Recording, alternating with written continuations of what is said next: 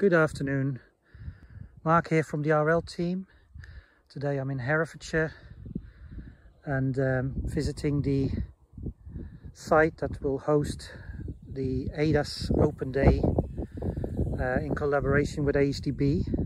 There will be numerous demos hosted by ADAS, and we will have an RL variety demo here with a full set of untreated and treated plots.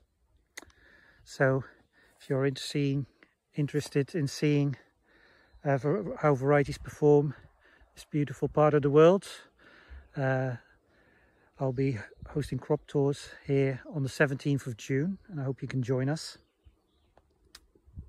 At the moment, site is looking pretty good, but very dry. Not a lot of septoria in the untreated, but the yellow rust is moving in.